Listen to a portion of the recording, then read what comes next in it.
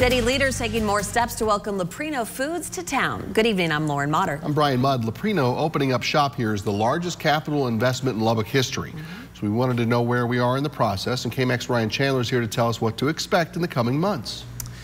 Yeah, the city says they've been working with the company every day since the governor came to town to announce their plans 7 months ago. They'll break ground as soon as this June. The facility won't be operational until the end of 2024, but the city says it'll be well worth the wait.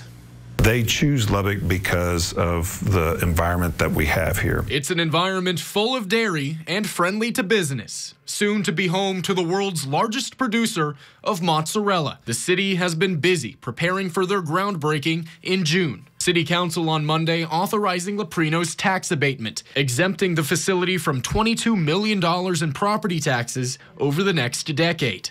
The Lubbock Economic Development Alliance calls that thank you money for the economic benefits to follow. There's not many plants of this size in the world, and for Lubbock to have one is pretty incredible. This is the future location of Leprino Foods. It's a huge plot of land and just east of the loop.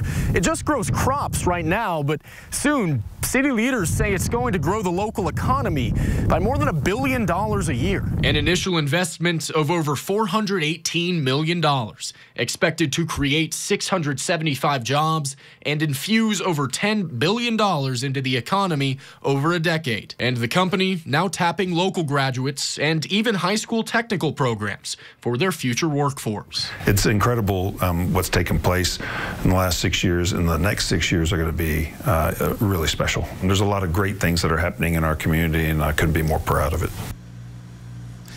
Now that all sounds great, but what about those concerns about having such a huge facility? How could that impact the quality of life in far East Lubbock? Well, the city was sure to clarify today that this is a cheese factory. It is not a milk plant. That is, there won't be any cows at this facility, so there's no need to worry when the wind shifts. The city says Leprino has been a helpful and an environmentally conscious member of their past communities, and they look forward to the partnership.